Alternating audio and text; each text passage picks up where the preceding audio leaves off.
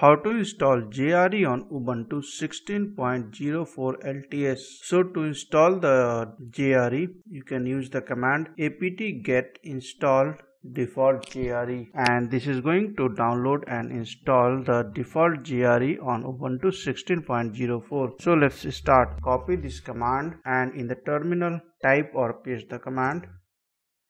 Now it's around 111 MB.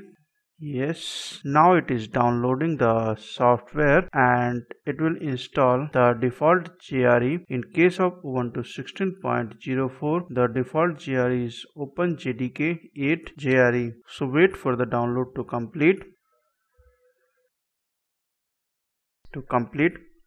So default JRE is downloaded and installed on the Ubuntu. You can type Java and see the output. Thanks for watching the video and subscribe our channel.